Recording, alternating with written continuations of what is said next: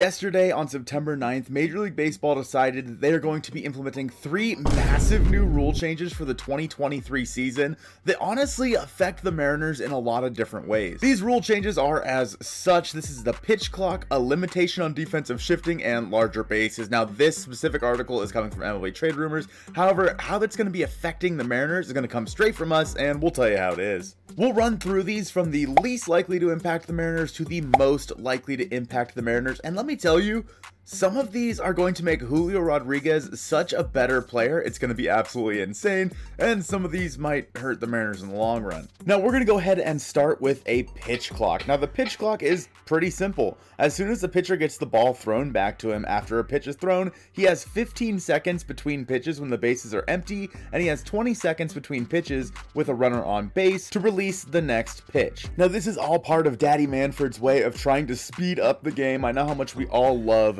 Rob Manfred. Homie is just so good at his job. Daddy, chill. The implementation of the pitch clock in the minor leagues shortened the average 9-inning game down about 26 minutes, making each game maybe like 2.5 to 2 hours and 45 minutes. That was the length of the average 9-inning game.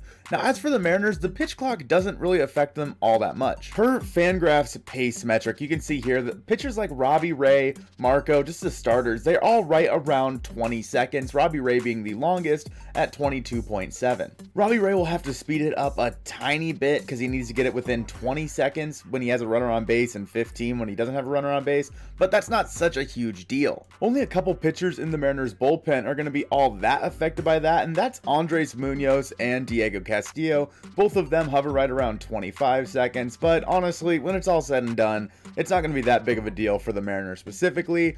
I, for one, am not a huge fan of shortening the games by that much. If I'm paying a ton of money to go to a baseball game, I want to be able to sit there, hang out, and relax. I understand why they're trying to speed it up and kill some of the dead time, and I can't say that I blame them, but I still want to be at the ballpark longer. Then we have the defensive shift restrictions. Now, this is going to be super interesting. Basically, you've seen throughout the history of baseball in the past like 10 or so years, the Mariners and baseball players in general have been doing massive shifts, including like ones against Joey Gallo where everybody's on the right side of the infield. Absolutely insane to see, but that's going to be going away in 2023. They will have to have 2 infielders on either side of second base, and none of those infielders can be in the outfield grass, and you cannot have any of your infielders switch sides. So you're going to have a lot more traditional look to players on the infield. Now, this doesn't mean that they can't shift at all. As long as you have your third baseman and your shortstop on the left side of second base, they can be anywhere over there in the dirt, meaning that you could have Eugenio Suarez and JP Crawford standing right next to each other if you want to. For the Mariners specifically, this might be kind of a big deal as you look at them, and they are the 4th most shifted team in baseball. They shift more than almost everybody else in the league, and it works out for them really well. For infield positioning, Fielding Bible has the Mariners with 19 runs saved in the shift, and they have -3 runs saved when they're not in the shift, meaning that when they're not in the shift, they are getting shelled, compared to when they're in the shift, they're saving 19 runs. That puts them at 9th on the list for defensive runs saved overall, and most of them coming from in the shift. Again, the Mariners shift just about as much as anybody in baseball, and the good teams do it. You look at like the Blue Jays, the Braves, they're all at the top of the amount of teams that shift and the amount of shifts they run throughout the game, and the Mariners being right up there was super helpful for them. But with Perry Hill as the infield coach, I mean, you could only hope that he can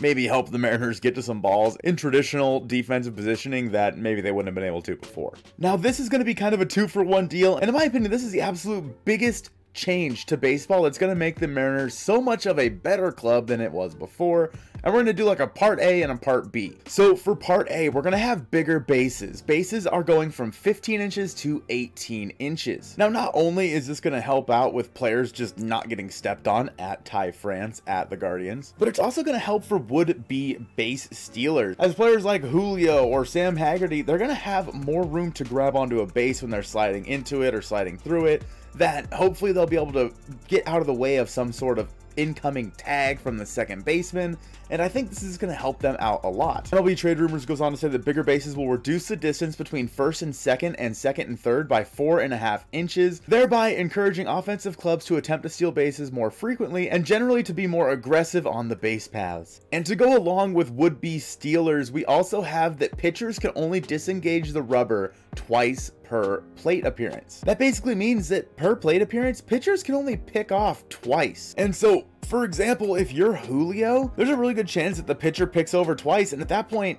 you're basically free to steal the bag. Now, the pitchers can pick over again, but if they do not get the runner out, it results in a balk, meaning the runner gets to next base anyway.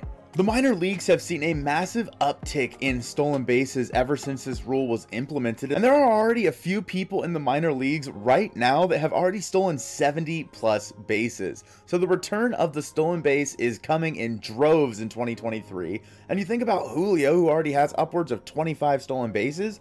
Could you imagine Julio stealing 40 plus in 2023?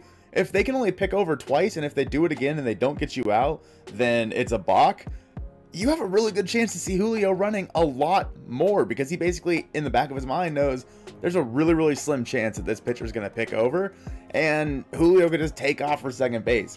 Julio Rodriguez is going to become an even better leadoff hitter, because he'll be able to steal bags and turn a single into a double, a single into a triple, and it's going to be absolutely insane to see just how much the Mariners run next year, and if this possibly affects the way they go into the offseason. Speed is going to be so much of a bigger weapon going into 2023. The Mariners could be reaching out to someone like Trey Turner, who of course we would love to have at second base or shortstop, but also one of the fastest players in the game. Now, of course, this also has an adverse effect on the pitchers and the catchers, because of course the Mariners aren't all that good at controlling the run game as it is, and now if they can't pick off as much, man, they're going to have a lot harder of a time controlling teams like the Astros that have some pretty quick players on the team, and it's really going to rely on Cal and his arm strength and his pop time to get the ball down there in time to get a runner out, because again, would-be base stealers are going to go way up, which means, theoretically speaking, catchers are going to have a lot less time to throw runners out, and that metric is going to basically be going away. As for every rule change, there is a pro and a con for everything that could be happening in Major League Baseball. For the Mariners, this is going to have a very big effect on the catching game, including Cal Raleigh's emergence into the Mariners starting catcher. Now, there's a lot to talk about with the big dumper, and we cover all that in this video here that Joe made. I appreciate you guys checking out this video, and go Mariners!